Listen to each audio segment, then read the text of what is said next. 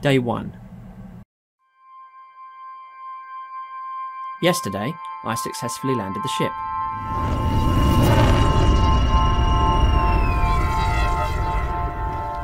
We owe our ancestors a great deal.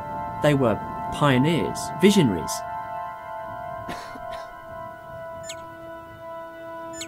Their virtues of determination, progress and compassion live on in the many colonies of the Federation, including my own.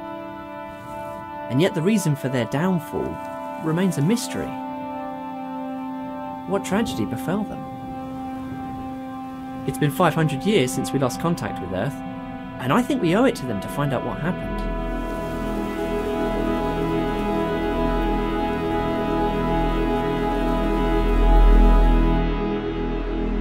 Day 2. This place is not quite the paradise we heard about in legends. Soil toxicity is high, and while the atmosphere is breathable, carbon dioxide and monoxide levels are dangerous to any life form without a regen chamber.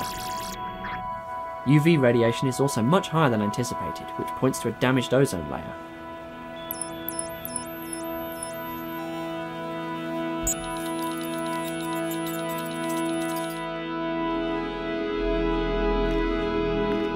Day 3. Today I found my first skeleton. Not human, but fish.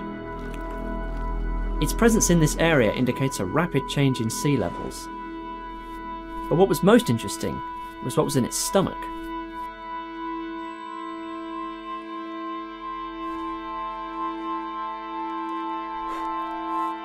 It appears to be some kind of basic hydrocarbon polymer. Only a human could have made it. So what was it doing in the sea? Day 4. Dust storms and lethal winds meant I couldn't go outside today. The weather patterns here are unstable and volatile.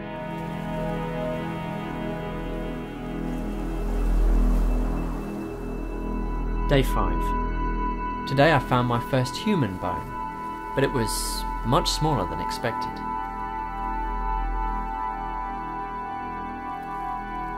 Toxicology indicates lethal levels of sulfur dioxide and numerous carcinogens, but the most likely cause of death was some kind of lung infection. What kind of poisonous world did these people live on?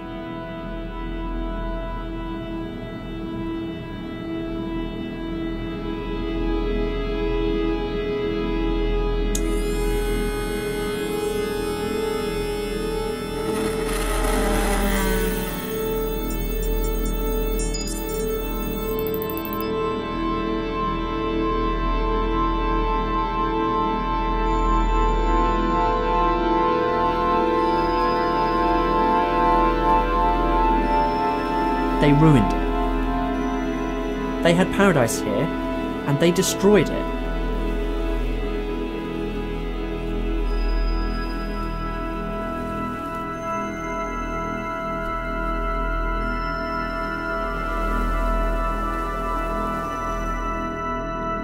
We look up to our ancestors, but we have to learn from them.